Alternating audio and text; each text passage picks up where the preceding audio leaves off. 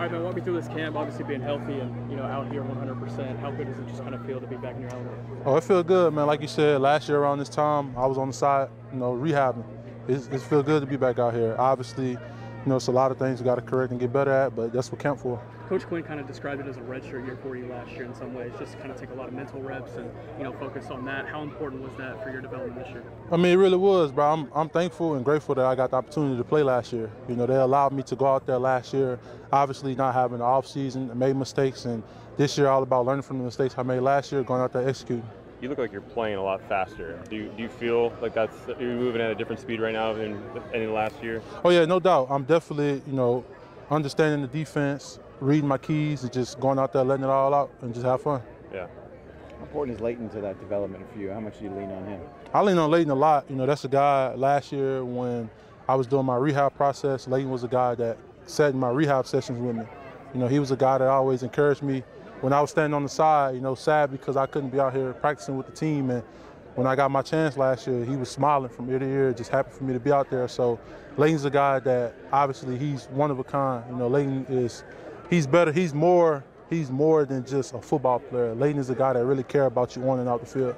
What's it like when Deuce gets the ball as a linebacker in terms of, is it tough to locate him at all, or how does that go? I mean, he's got to play football, and they're going to put their best people on the field. He's got to go out there and play. Okay, so his height isn't hard to... I mean, yeah, he's small. Everybody sees he's small, but, I mean, obviously Deuce is elusive coming out of the backfield. You better have your A game, because if you don't, he's going to embarrass you. How's the room different this year?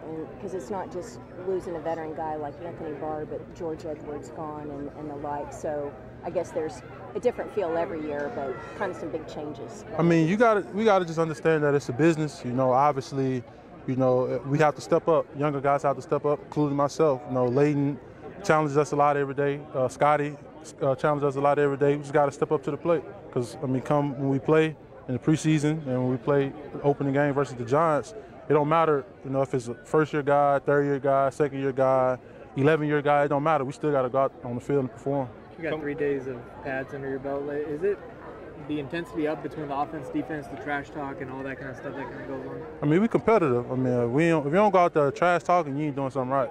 So it's competition. At the end of the day, we go off the field, we smile, and we're a family.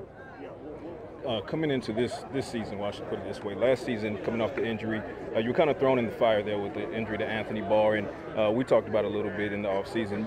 It required you as a rookie to try to learn the playbook a lot on the fly, and you played a lot of instinctual ball, but now 3 padded practices, full off season, do you feel like the game is starting to slow down a little bit? Most definitely. Man, it slowed down a ton.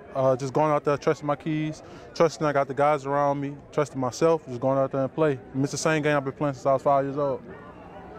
This defensive line, how much easier does it make y'all's job on the second level? Hey, when we got our D-line doing that, second level, make plays. Go out there, just make the play.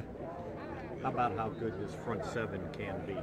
Everybody together, the D-line, the linebackers. Definitely, we just go out there, trusting each other, going out there, trusting what we see, trusting the coach is going to put us in the best position, go out there, have fun, take a shot, make the play. What kind of opportunity do you think sits for you here at training camp?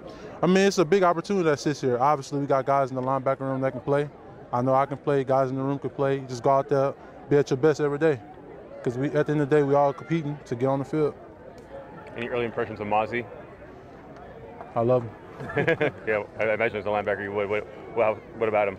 He's just strong. Like, Mozzie's strong. He gonna hold the gap up. He gonna hold the block up. Just go make the play. That's it. Appreciate you. Appreciate y'all.